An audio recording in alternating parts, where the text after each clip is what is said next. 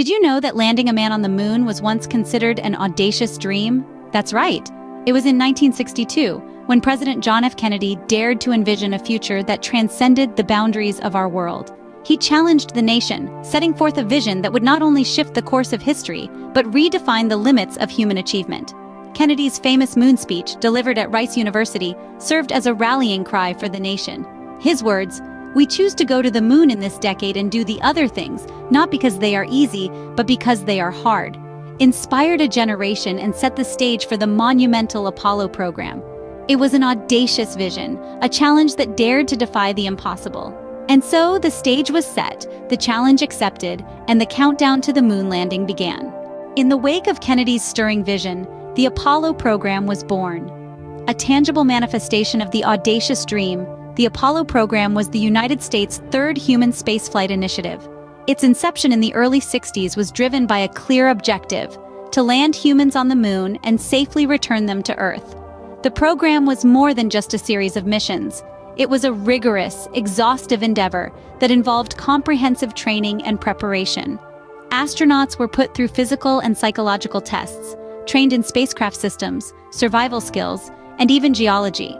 The meticulous planning extended to the spacecraft's design, with the Apollo spacecraft being crafted and tested meticulously to withstand the vast harshness of space and the lunar surface.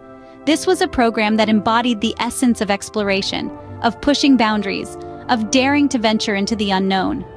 The Apollo program, a testament to human tenacity and ingenuity, was well on its way to make history. But who were the brave souls who dared to venture into the unknown?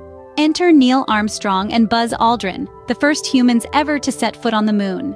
Neil Armstrong, a decorated naval aviator, was the commander of the mission.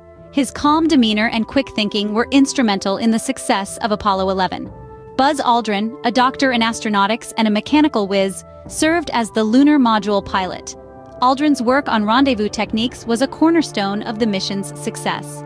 Both Armstrong and Aldrin underwent rigorous training, preparing for every possible scenario. They spent countless hours in simulators, gleaning the skills necessary to navigate and control their lunar module, aptly named Eagle. They carried the weight of their nation's hopes and dreams, the embodiment of a vision set 7 years prior.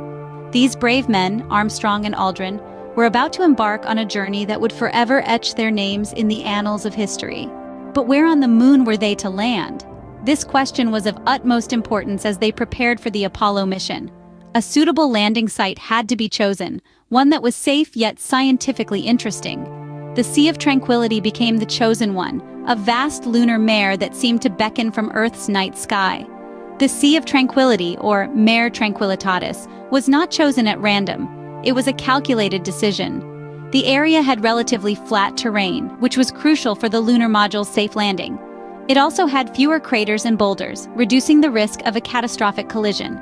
But it wasn't just about safety. The Sea of Tranquility also promised scientific bounty. It was believed to be representative of the moon's surface, offering the opportunity to gather significant data and lunar samples. Choosing a landing site on the moon was a task fraught with difficulties and risks, but it was a challenge they were willing to take.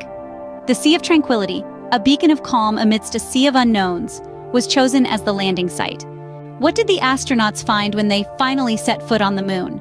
As they navigated the lunar surface, Neil Armstrong and Buzz Aldrin stumbled upon something extraordinary.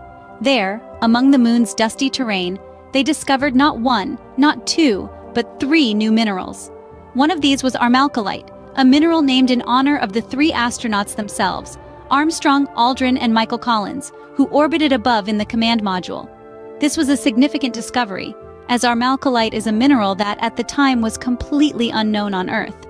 These new minerals, including armalcolite, offered scientists back on Earth an unprecedented opportunity to deepen their understanding of the moon's geology and the broader processes that shape our solar system. Such discoveries weren't just scientific triumphs, but also symbolic ones.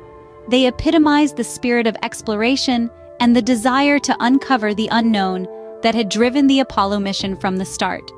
These discoveries, like the mission itself, were a testament to human curiosity and the thirst for knowledge.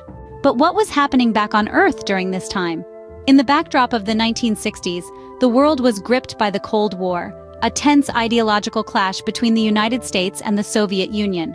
This intense rivalry spilled over into outer space, sparking a heated competition we now know as the space race.